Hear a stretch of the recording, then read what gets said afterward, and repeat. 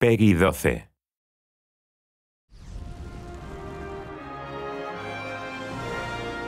Welcome to Moba Mastery number 4, where we'll give you some quick tips and strategies about Guardians of Middle-earth.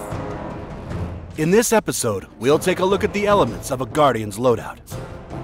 A loadout is a set of items and bonuses that enhance a Guardian's default statistics and provide new capabilities.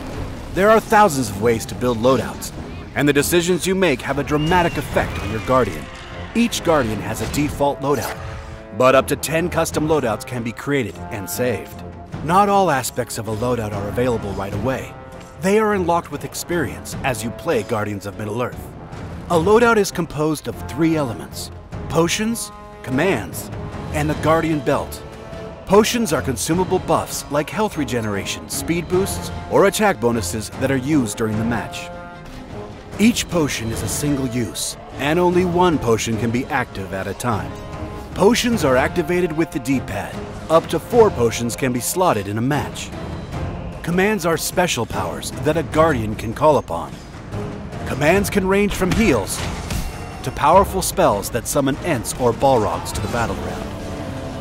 Up to 4 commands can be slotted and are activated with the left trigger, but some only become available as a Guardian levels up in a match. Only one command can be used at a time. More powerful commands have exceptionally long cooldowns and must be used wisely. The belt can be used to provide Guardians with bonuses that unlock throughout the course of a match. A belt is made up of 2 items, gems and relics. When added to a belt, gems provide stat increases to Guardians. Up to 7 gems can be placed in a belt. Gems unlock as a Guardian levels up in a match, with 1 gem unlocking every 2 levels, from left to right. The colors and grades of gem represent different statistical benefits. Relics can also be added to a belt to give a Guardian potent bonuses.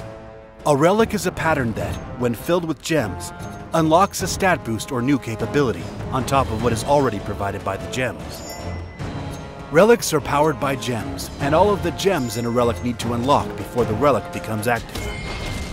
Since gems unlock from left to right, where you place a relic affects when in the game it will unlock. For example, a relic with 2 slots placed on the left side of the belt become active earlier in the game at level 4. While a 4-slot relic in the same place won't be active until level 8. Experiment with new loadouts to suit your playstyle. Remember, you can review your opponent's loadout from the in-game menu. There are always ways to get the upper hand.